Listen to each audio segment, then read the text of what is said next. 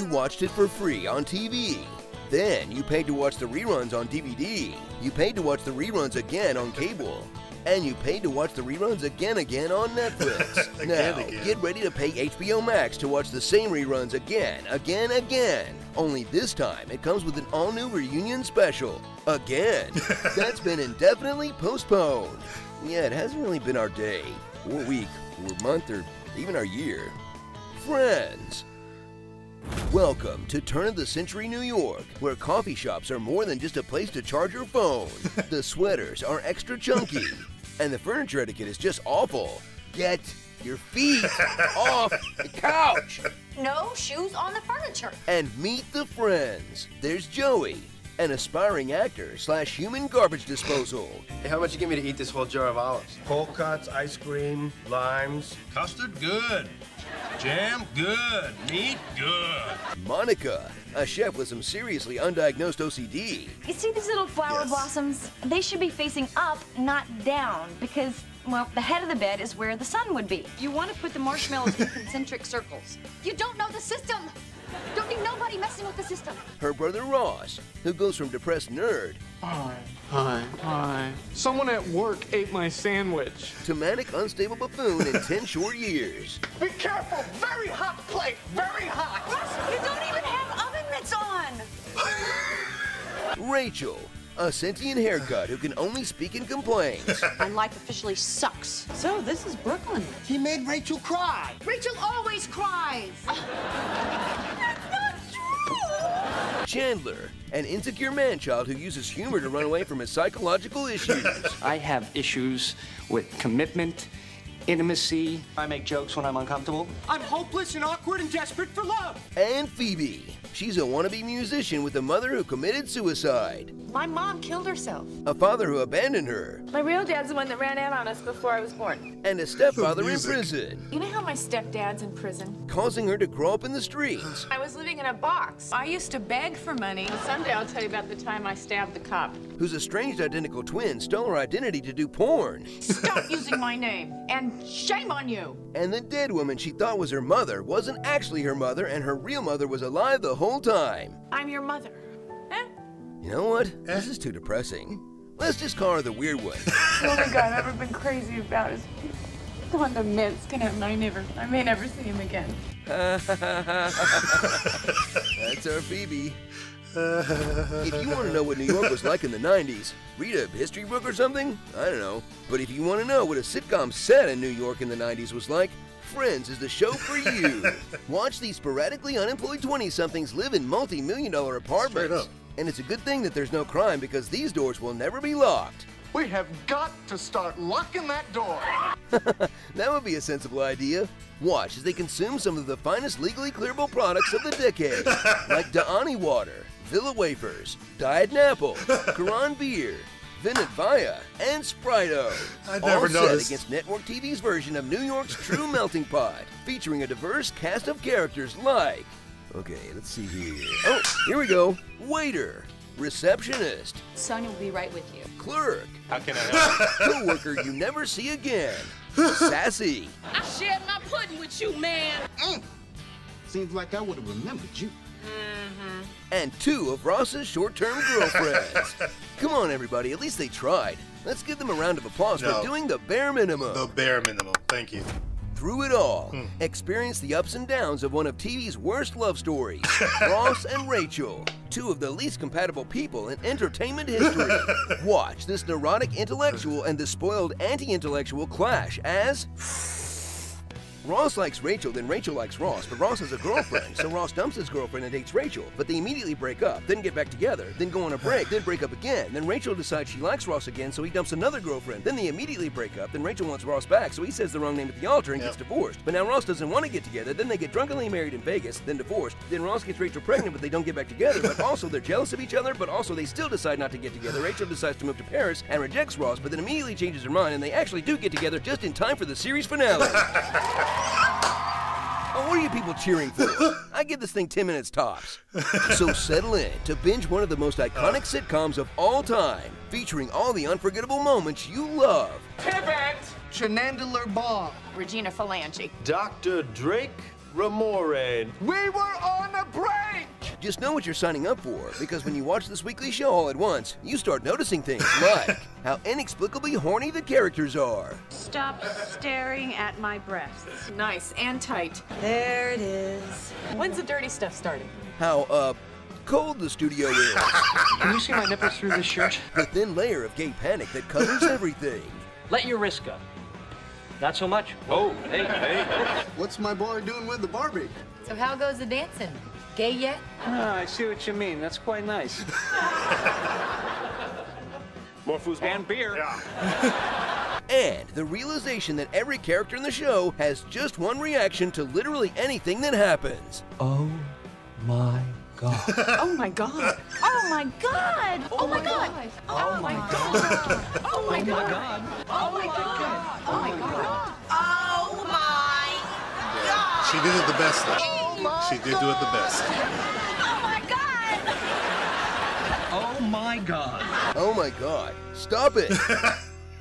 Starring Cougar Town Origins, Bangs of New York, Ross Dress for Less, Fiona Crapple, Matt LeBlanc look on his face, The Bing Bang Theory, Poultry, The Jenny, the one from Screen Junkies, Hooking Up with Relatives. You don't kiss your friend's mom. You think it would be okay if I asked out your sister? I fooled around with Joey's sister. Get off my sister! Chandler getting handsy. I have her panties right there in my drawer. Mine is the red one. You took your eggs and you left. This is smack dab in the middle of the blue. Capital R, capital T. I want to go through the tunnel to the other side. You're the worst best man ever. You freaked out. Don't judge me. I'm only human. Could I be? Could that report be any later? Could these margaritas be any stronger? Could that shot be any prettier? Could I be wearing any more clothes? Could I be any more turned on? Could I be more sorry? Oh, come on! Oh, come on! Oh, come on! Oh, come on! Oh, come on! I know! I know! I know! I know! I know! I know! I know! I know. I know. I know. I know! I know! I know! I know! I know! Ugly naked guy. Ugly naked guy got a thigh master. Ugly naked guy's laying kitchen tile. Ugly naked guy's taking his turkey out of the oven. Ugly naked guy's decorating his tree. Ugly naked guy's using his new hammock. Ugly naked guy's got a naked friend. Ugly naked guy looks awfully still. 90s stuff. Since when do you 90s roll stuff. Laserdisc marathon. Walker, Texas Ranger. Yasmin Bleak. Sony PlayStation. Michael Flatley, Lord of the Dance. Joey Buttafuoco. Swing dance lessons. What about those Goodwill Hunting guys? Tom Hanks, Meg Ryan, they get mail. Y2K panic. Chicken soup for the soul. Which one was Deep Impact and which one was Armageddon? Stephen Baldwin. Mia Hamm? Mia Hamm. Got milk. I read about it in Maxim. Stupid gap on every corner. How you doing? How you doing? How you doing? How you doing? How you doing? How you doing? Guest stars. Excuse us.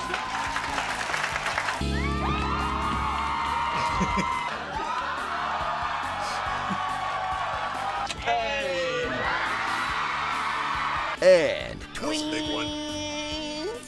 You got a minute? Are you a friend of Rachel's? I found my identical hand twin. You know it's twins, right? Oh, yeah. Where could I find someone who looks exactly like me? Dear white people. So, did Joey star in an early off-Broadway production of Interstellar? I'm gonna get on this spaceship.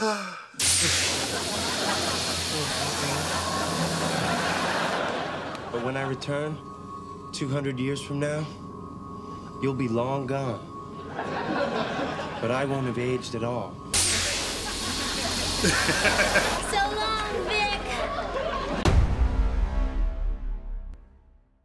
So you have a sitcom idea for me? Yeah, so it's called Friends. And what's it about? Well, it's about a group of people that are friends. Right, but like what's their deal? Well, they're all friends. Together. Who are the characters though? Together. The friends. Yeah, but why them? Well, the title of the show is Friends, so obviously we're gonna follow the friends. Like, why would Why would we follow anyone else? I Okay, like talk to me the about the computer in the characters. background. What kind of stuff are they going to be doing? The friends? Yeah, just friend stuff. I'm sorry, am I doing something wrong? I don't. It's fine. So there's a group of friends. Yes. How old are they? The friends? The friends, yes. How old are the friends? They're like in their mid-20s. Okay, good. That's helpful. Great. So they do like typical mid-20s stuff? Exactly. They're just like every group of friends in their mid-20s. Awesome. Relatable. Yeah, like one of them's a paleontologist named Ross. What? His name's Ross. No, but he's a paleontologist? Yeah, well, you know how when people are in their 20s, there's always one in the group who's like a paleontologist with a PhD.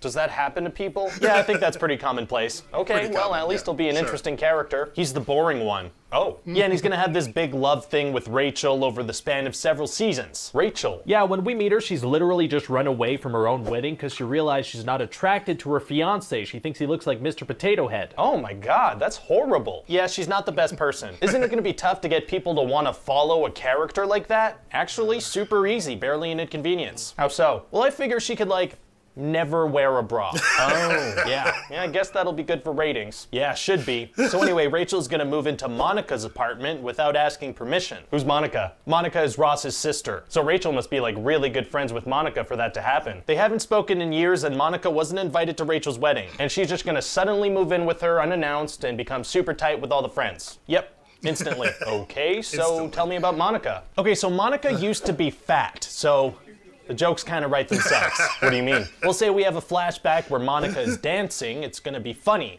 because she's fat. Isn't that gonna kind of alienate a large group of overweight people? Well, look at it this way. Isn't any group of overweight people a large group of overweight people? I guess, but does that make it okay? Maybe not, but these jokes are gonna be really good. A fat person dancing is pretty funny. Yeah, we're also gonna have her like really like food because she's fat. Because she's fat, exactly. All right, I'm sold. Yeah, so anyway, now Monica is kind of a neat freak and we're gonna have her fall in love with Chandler eventually. Chandler is one of the friends. Right. It sounds like a lot of these friends are actually lovers. So, well, maybe we should call the show Lovers. They're friends, okay? So anyway, Chandler's like the wisecracking, sarcastic guy of the group. So he's always making the other friends laugh. They will never laugh at his jokes. Never. Never. So he's like cracking the jokes for himself, I guess? Isn't that a little crazy? It is when you stop to think about it. So are there any other love friends? Are there any other friends? Well, there's also Joey, who's Chandler's roommate. And what's his deal? Well, he's dumb and he likes food, but he's not fat. Oh, that's it? No, he also really likes sleeping with women. Like, if he could sleep with over 50 women during the course of the show, that'd be perfect. That feels like a lot. It is a lot, but because he's dumb, people will be like, oh, that's Joey. Any other friends I should know about? Ooh, yeah, well, next up there's Phoebe. What's up with her? Well, very early on, we're gonna find out that her mother committed suicide when she was 14. Oh my god. Yeah, and her mom was a drug dealer too. Jesus. So then Phoebe was taken care of by this albino guy and then he killed himself. Wow, I mean, I guess it'll kind of balance out the show to have such a dramatic character. No, she's the silly one. Oh, she is? Yeah, she's all weird and stuff. No, probably because her parental figures killed themselves. Yeah, probably. Weirdo. So what kind of friend stuff do all these friends do together? Most of the time they hang out in a coffee shop, they very rarely go to work, and other than that, they just hang out in their giant, beautiful apartments. They're in their mid-20s, but they have giant, beautiful apartments. That's right. So this takes place in like a small town or New York City.